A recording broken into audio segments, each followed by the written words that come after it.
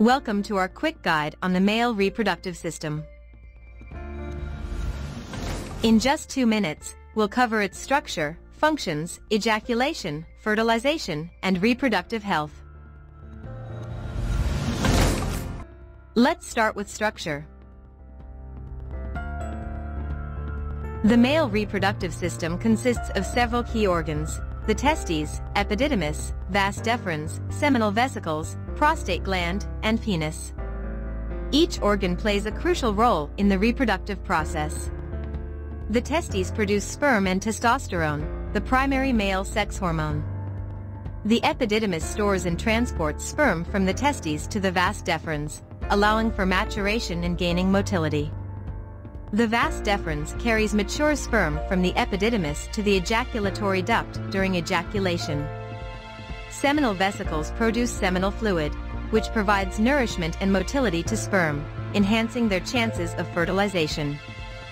The prostate gland secretes prostate fluid, which is a component of semen, aiding in sperm motility and viability.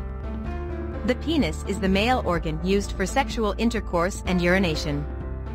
During sexual arousal, it becomes erect, facilitating the insertion of sperm into the female reproductive tract.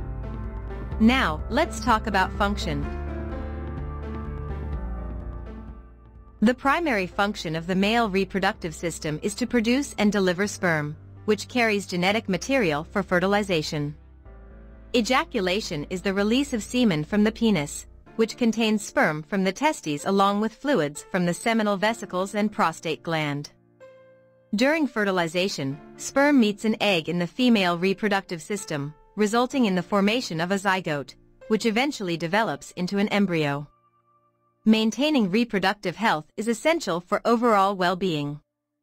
Regular checkups, practicing safe sex, and leading a healthy lifestyle contribute to optimal reproductive function. And that's a wrap.